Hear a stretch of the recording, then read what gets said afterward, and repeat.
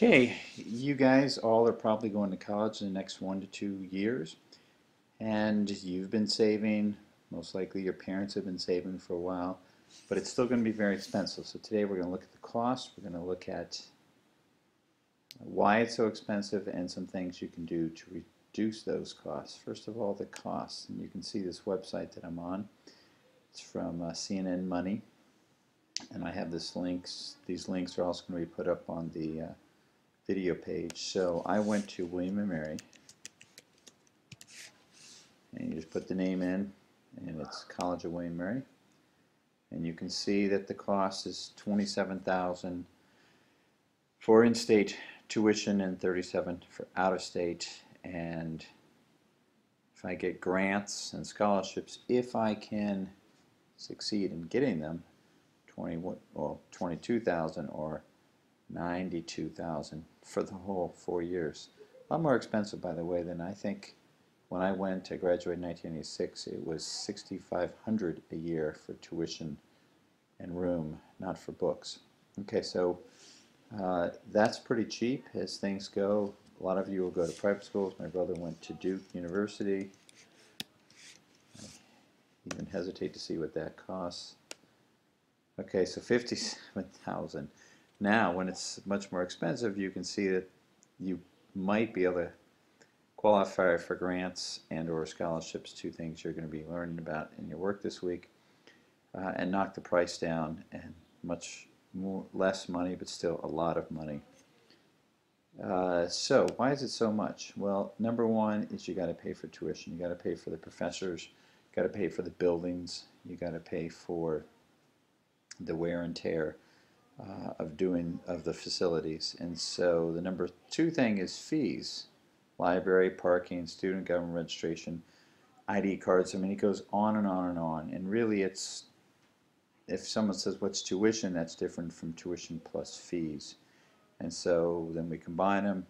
Housing and meals are another thing. You gotta live somewhere. And then books are prohibitively expensive. One thing I might add is that since you're used to this course, or will be really used to this course by the end of the year, that you try to get online books because they're a lot cheaper, and or if you get a regular book, sell it back once you're done. Okay, getting to and from and getting around are other expenses. And then the next question is, how do you knock the prices down? And so this is educationplanner.org. And dual enrollment, and you click on all these and you get a little more detail, is what you guys can do if it's offered. And I doubt it's offered in most of your schools, but if Fairfax County had it, and rather than taking AP, you would have a professor teach it, or someone who teaches it both, like I teach at Mason. So that would be ways to do it. Start off at community college, be it if you're in high school and you're taking summer courses or a night course, or even going to Nova. If you go to Nova for 2 years, for example, you're guaranteed admission into George Mason as long as you have a B average. Look at housing options. What does it cost to live on campus as opposed to not? Most universities do require freshmen to live on campus for the first year, but not after that. And can you get roommates? The right meal plan. When I was around, we had 10, 15, and 21 meals. I never got 21 meals because I found it much cheaper to eat breakfast in my room, cereal, Pop-Tarts, something like that. And I made a couple lunches, sandwiches, and then, so I always got a 10-meal plan and cut costs significantly.